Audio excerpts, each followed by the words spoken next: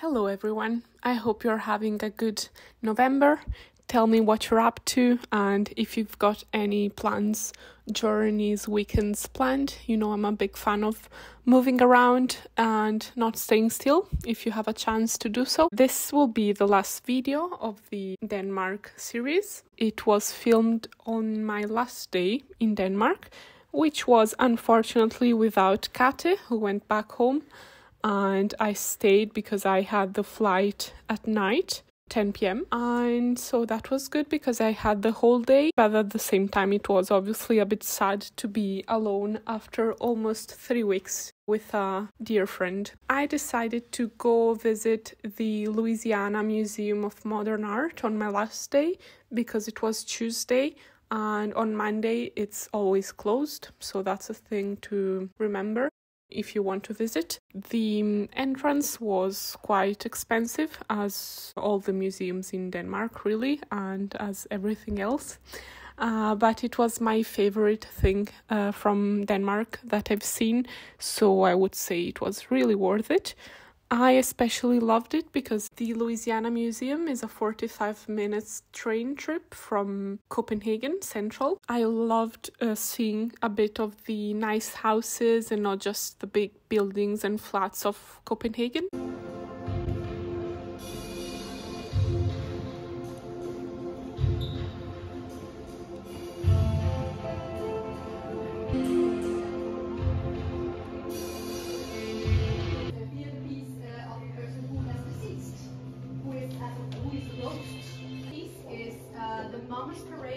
Which is a big New Year parade and festival, which are on the floor, or is it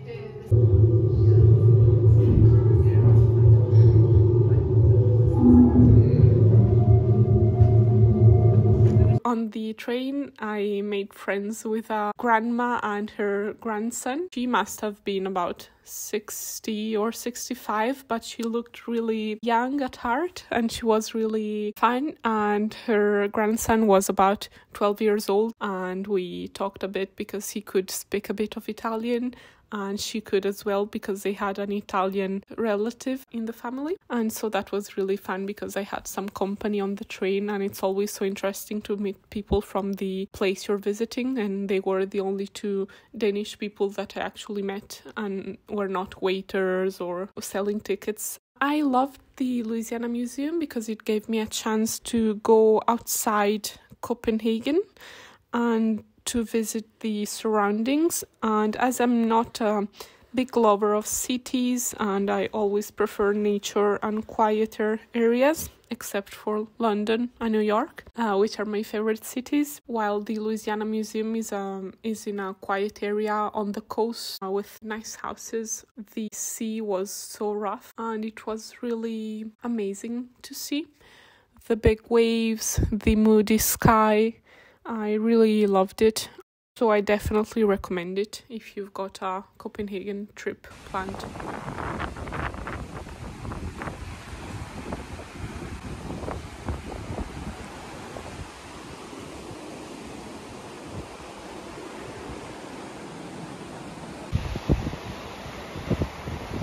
These are the first chestnuts that I see this season.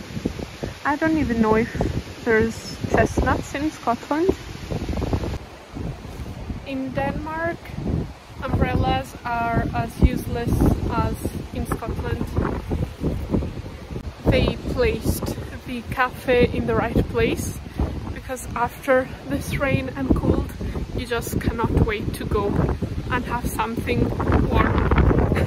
While visiting the museum, I was starving, so I decided to have lunch in the restaurant of the museum. I would not recommend it because if you do not want to eat meat or fish, there's no options. There was just one option, which was so boring, and like I feel there was no effort at all to make a vegetarian option. And yeah, so I just had this boring plate of vegetables and a tea, and I spent about 27 euro for this, which felt really like wasting money. Obviously, I know that everything is expensive because the salaries are higher in Denmark, but obviously I'm just speaking from my point of view as I live in Scotland. I knew before going to Denmark that it's the 8th most expensive country in the world. I was aware of that, and I'm always happy to spend my money when it's worth it, but when it's almost 28 euros for some boring unseasoned vegetables, that makes me a bit angry. The positive sides are that the view was obviously stunning, and it was probably the best view I found in Denmark.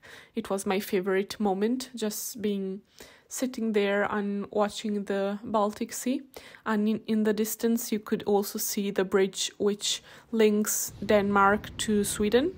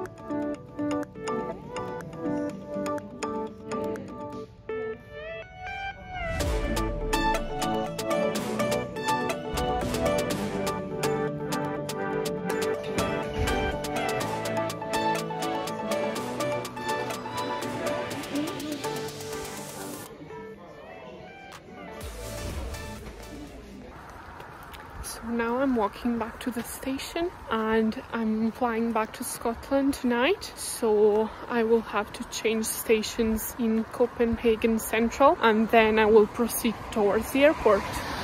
I must say I loved the Louisiana Museum. It was really beautiful. As you can see, the weather is horrible. I can really feel that autumn is coming. I mean, it's already autumn and I can feel that. But it's okay, it's okay.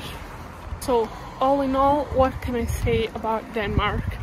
I definitely think that it's a place where you should go once in a lifetime if you're obviously interested and it's your kind of scenery and your kind of vibe and you don't mind the bad weather.